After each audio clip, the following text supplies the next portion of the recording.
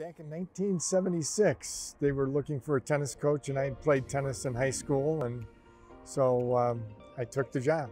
I love playing, and it's nice to be able to do something that you're passionate about. That's why I'm still coaching after all these years, even though I'm retired. He and I known each other since the mid-70s, because when I was coaching for Maine South, he was coaching Glenbrook, and we played each other every year. And when I went to Lake Park, I always invited him out there. And so he said, "Hey, we got an opening. Are you interested?" After I retired, and I said, "Oh man, it's going to be a match made in heaven." I'd be delighted. So that's how it happened about 16 years ago. And I like to be a positive influence on the players. Tennis is a sport, because it's an individual sport, it brings out the best and the worst of people. And it has a lot to do with your character. And I think coaching tennis allows me, and playing tennis allows me to be able to coach more than just tennis. You know, good character, being fair and honest, hard work, a whole bunch of things that make what you have to do in your life. It's not just tennis. Learning how to be competitive and enjoying the competition is great, but above all, you know, you want players to enjoy team and the feeling of being on a team, and you want them to come away with knowing what sportsmanship is about. That's key for me.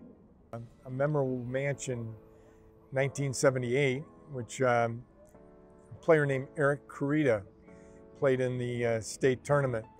Eric eventually went on to play in the U.S. Open and made it to the quarterfinals and lost to Yannick Noah in 5 sets. So he was one of the better players in the history of Glenbrook South.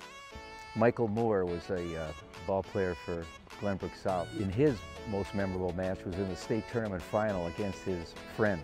He was winning the match, and he hit a beautiful shot. I was on the court with him coaching, like sitting on a bench right here next to the court. He hit a beautiful shot for a winner.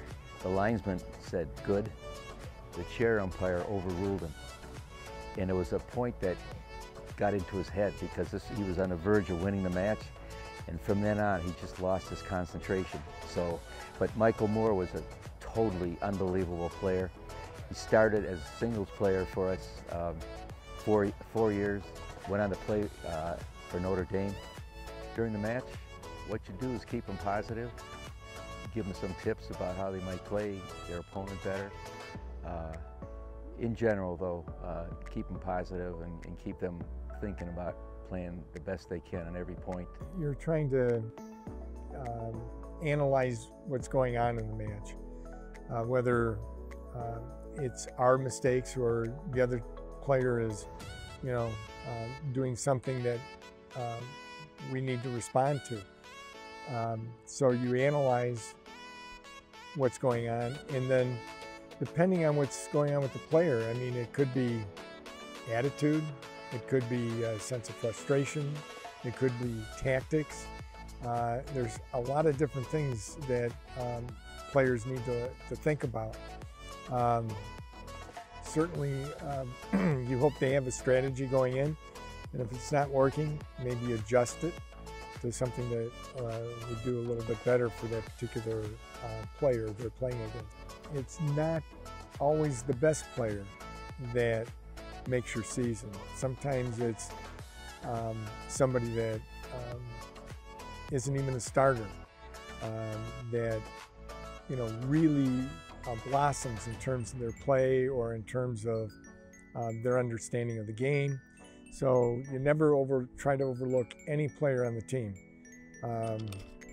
because it's each individual player's experience that you have a chance to touch, and you want to be able to make them come away with a great experience over their time with you.